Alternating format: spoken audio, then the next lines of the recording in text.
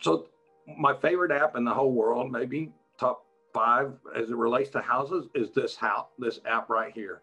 If you want to say put up a fence in your backyard and you want a fancy fence, you go to House, you search, they have millions of photos, literally millions of photos, and people upload their photos of neat things. And if you say I want an exterior fence, or I want a cedar gate, or I want soaker tub bathroom, you type that in and they'll show you like a million pictures.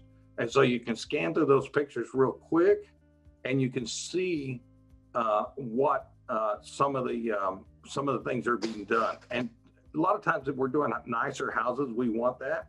Sometimes I just want to add some bonus or some benefit. I remember one of the houses we did, it was kind of in a neighborhood full of what I call white elephants, houses that are really bigger than what the market's asking for.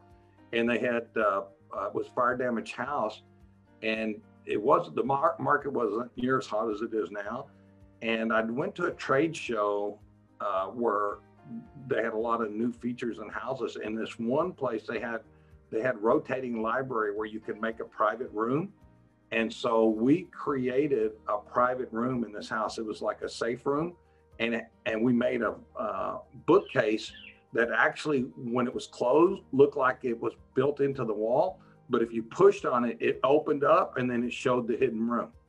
When we put that house on the market, the average days on market were about 120, 150 days. We had multiple offers on that house because it had that unique feature it kind of made it stand out for other things. So occasionally you'll want to do that. In today's market, we don't really care. I don't think it makes sense to do that.